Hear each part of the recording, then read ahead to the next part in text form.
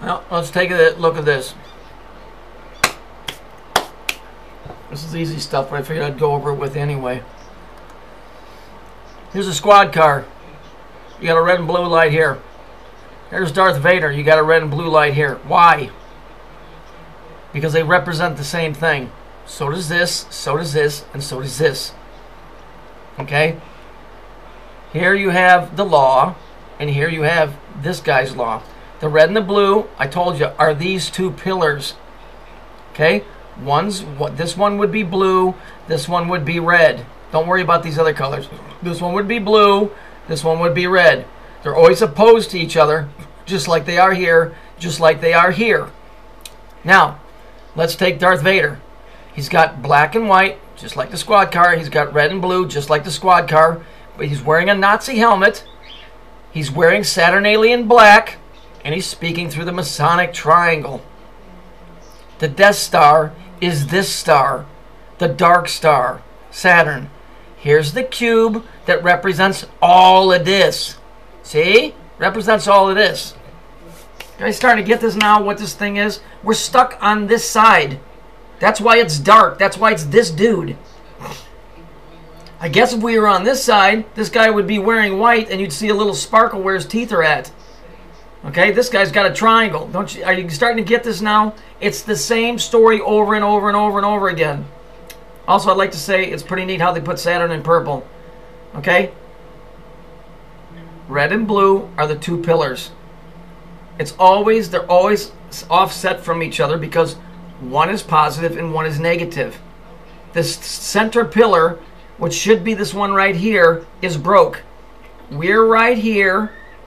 The Creator's way up here. Here's Saturn. Okay? That's the negative side. We're stuck in this loop right here. Okay? We're not attached to none of this bullshit over here. And I really shouldn't call it bullshit because in reality that's really where we should be. But both of these should be hooked up. But this line that you see right here, that's faint, that piece is broken. That's what's keeping this whole thing from being out of whack. And by the way, this is a hexagon. It's 1, 2, 3, 4, 5, 6. Okay? It's the same thing as this. It's this cube, and there's your little yellow sun in the center, and there it is right there.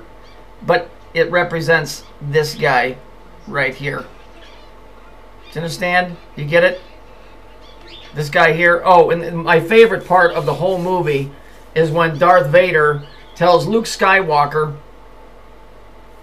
which would be representing man or the Christian or the other religious sects, I'm your father. In other words, I'm the dude that you've been praying to. You better get that through your head because that's vaguely important.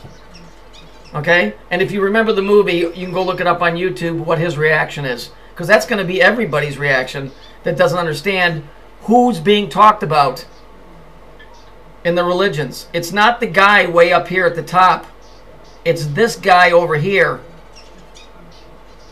The lawgiver.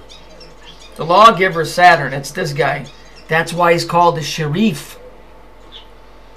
Because the Sharif is the lawgiver. Okay? Lots to learn here. And you're going to have to do it on your own because I'm getting the hell off of YouTube. But I'll keep on working until I leave. You're going to understand when you watch TV. You'll see a guy with a blue shirt and a guy opposite him with a red shirt. Or he'll be wearing a red shirt with blue pants. You'll see these over and over and over and over again.